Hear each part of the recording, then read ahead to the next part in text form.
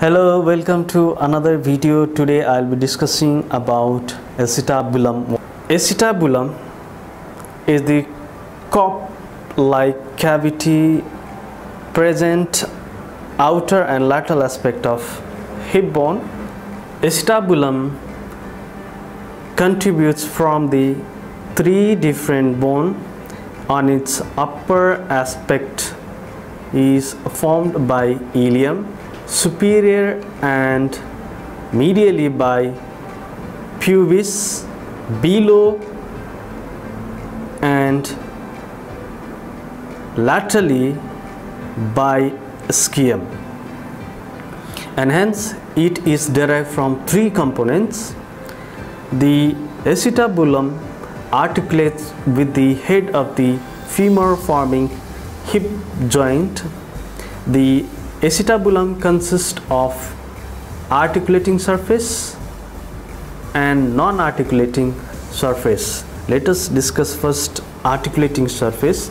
The articulating surface shows a moon-like structure and hence is called lunate surface.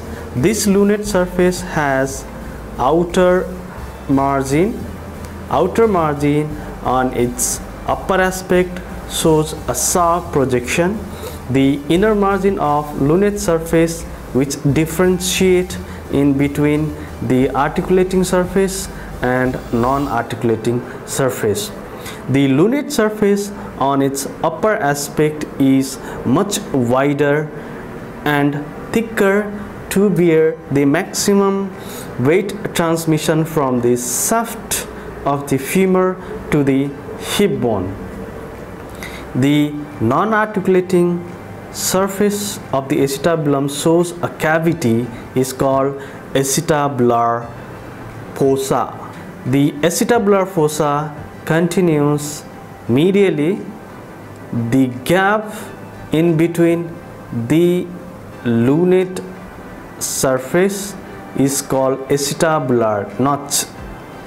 This acetabular notch is traversed by a ligament called transverse acetabular ligament.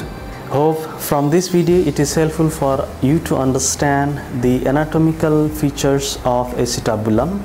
In next video I'll be discussing the obturator foramen. Till then, goodbye, take care.